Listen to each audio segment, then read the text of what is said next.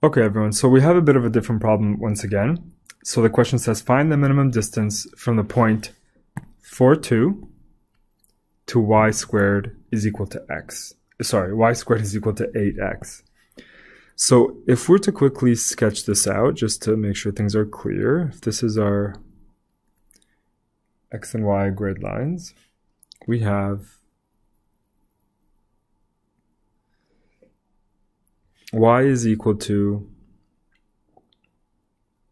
that's y squared equal to 8x. So let's start by saying y squared is equal to 8x and rearranging that to say that y is equal to root 8 of x. So that's roughly what this is going to look like, okay? Y is equal to root 8 of x. So we also have a point, right? So let's say this is 4 and that this is 2. So this is going to be 0.42. Oops, let me fix that. And therefore, there is, and if this is the point here on y is equal to root 8x, we want to find this distance between them. Okay, d. Okay, so I hope that's clear. So the question is saying the point 42 is not on the y squared equals 8x graph function. How far away is it? Okay, so there's actually a very simple equation for that. In order to do that, we're just going to start by labeling our points. So our point 1, okay, or x1, y1 is equal to, is the point that's on our function. So that's just equal to 0.1 x, which is unknown, and your y1. So in this case, we've rearranged it, which is really convenient. So we can just put root 8 into x. And then the second point is going to be 4, 2, right? So 0.2 is x2, y2. So 0.2 is therefore 4 and 2. Okay, this is really important to show these because in the equation, it's going to make your life a lot easier. So let's write out the equation. I'm going to do that in blue. Okay, so the distance is going to be the root. So that's d, right? Is equal to the root of x1 minus x2 squared plus y1 minus y2 squared. Let me do this. Okay? So now it's just substitution. Now that we've written everything very clearly here and here, you just gotta plug and chug. Okay? So d is equal to,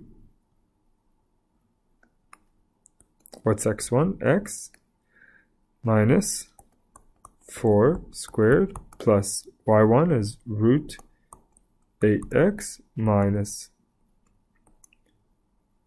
2. Okay, so in this case, if it helps, you can always sketch out what the, sketch out like this, root 8x minus 2 into root 8x minus 2, so that you can see when you're multiplying what everything is equal to, and it's going to make your life a lot easier. You can do that manually, of course. I'm just going to do it for you guys very quickly. So d is just going to be equal to x squared minus 8x plus 16 plus 8x squared, because root 8 times root 8 is just 8, minus 4 root 8x, okay, plus 4. Okay, so then you're just going to be left with the simplification of that, which is 9x squared minus 8 plus 4 root 8 into x plus 20. Okay, so in this case, because we have a function that's very clear under our root, And you know that whatever that function turns out to be, whatever x is, you still have to take the root. So the root in this case does not really impact the taking the derivative. Okay, it doesn't really impact the optimization. So you can actually just take this guy out and solve it, take the derivative and solve it on its own. And then once you find the x, just plug it back in to find that distance, to find that value. Okay, so let's do that together. So once again, we know that in this case, we'll just say d of x is just going to be equal to 9x squared minus 8 plus 4 root 8x, oops, plus 20. Okay, so let's take that derivative now. So d prime of 8x, so 18x, minus, again, you just take that guy out on its own. And we're going to set all that equal to 0. And when you solve all of that, you're going to get that x is equal to 1.07. You can take that x now and plug that into the square root here, and then find out what the distance is.